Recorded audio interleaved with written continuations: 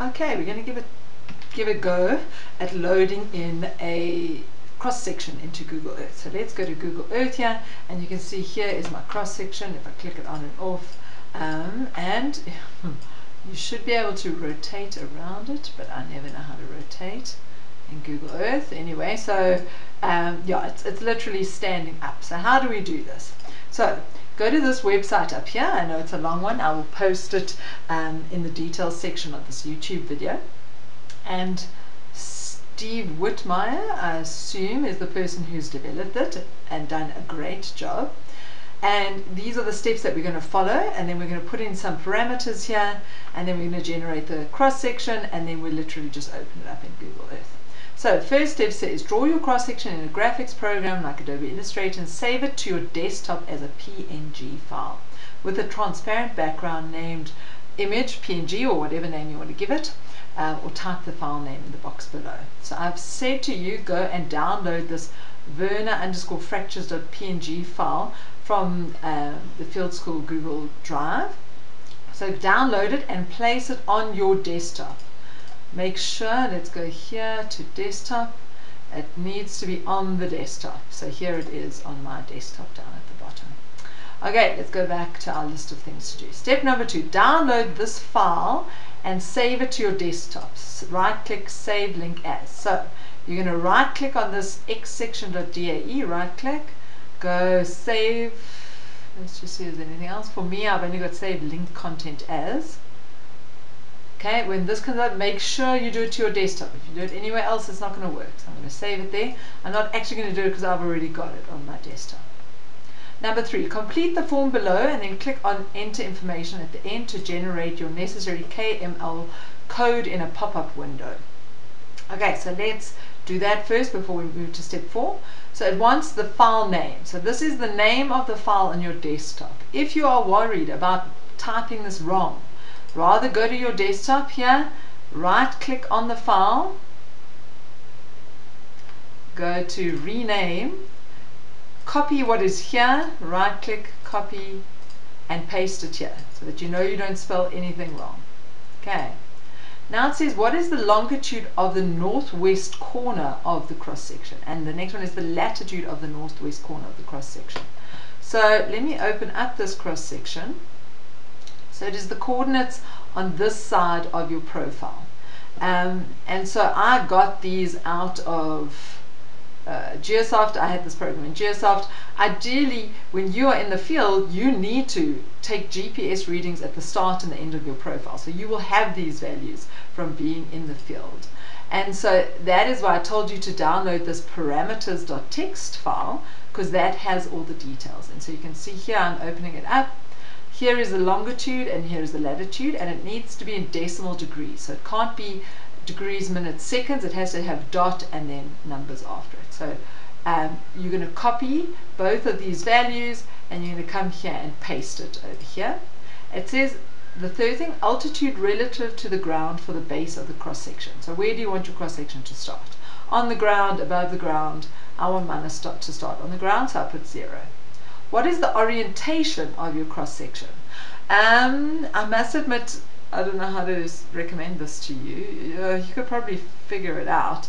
I'm very lazy and I do it in Geosoft, so I got 74. So just to show you, this is Geosoft. This is my profile over here. And so the nice thing in Geosoft, you can go right click, go measure angle, and you click here and here, and you'll see in the, so okay, hold on, I just have to make this full screen else it doesn't show it. Let's do it again, measure angle, and up here you can see in the bottom right here it gives us an angle, so 74. So that's a very easy way of doing the angles. I don't have anything to suggest otherwise. What is the length of your cross section? So again, you'll know from the field, you'll have recorded how long your profile is, and the height of your cross section is just how deep it is. So this one is 40 meters deep and about 210 meters long. Create tour to elevate cross section. I've never done this. I'm sorry. Go and try it out if you want to figure it out.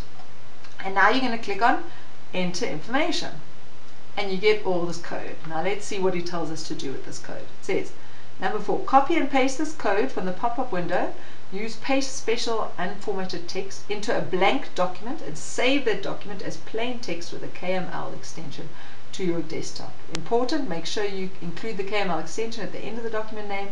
Recommended, Firefox users can save page as the pop-up window as a text file. Okay, I don't use Firefox, so what I'm going to do, you'll see here is this pop-up window that came up. I'm going to highlight all of it, scroll down to the bottom, right click, copy. I've got Notepad open here. I'm just going to go right click, paste, and remember he said we need to save it as a KML file. So I've got file, save as. I'm going to save this all to my desktop where everything else is saved. And so I'm going to call it Werner underscore fracture. And I'm taking away this .txt. You don't want that. You can type KML. I've actually already got this file. So when I click that, it says I've got it already. Do I want to replace it? Yes. Okay, so that should be it. And now it says in Google Earth, open the KML file you created, or double click on the icon. In Google Earth, save places as the cross-section folder as a KMZ file. I'll show you that now. So we're going back into Google Earth. I'm going to File, I'm going to Open, and remember I saved it on my desktop. Here's my Werner fracture. You might want to actually take this and put it in the folder you created under Download so you can find it again, but we'll also resave it now. So I'm going to double click on it. You will notice in Google Earth, it loads it. Let me just stop this moving. Under temporary places, here is my cross section. So I found it did this earlier for me. Maybe you guys will have something different. It zoomed out and it put me somewhere weird. So you have to go here to cross section, expand it if it hasn't already, so that you're at this clear box. Double click on that. Oh, this is the one that took me to strange places. Oh no? Okay, there it worked. So if I click on this top one here, it takes me completely weird. I don't know where it's taking me. But if I expand this cross section file and I double click on this white box, it takes me to where the cross section is. So it took me a while to figure that one out. And it zooms you down into your cross section, which should be here. Now what you should go do is, first of all, drag this up above temporary places, because if you close Google Earth and it's still in temporary places, it loses it. You can also right click on it, right click on this cross section with the Google Earth symbol next to it, right click and go save places as, and now go to your folder you created under Downloads and give it a decent name, and you'll see now it's no longer KML file, it's changed to a KMZ file. So you can click save and it will save it there. Okay, so that's how you load in a cross section.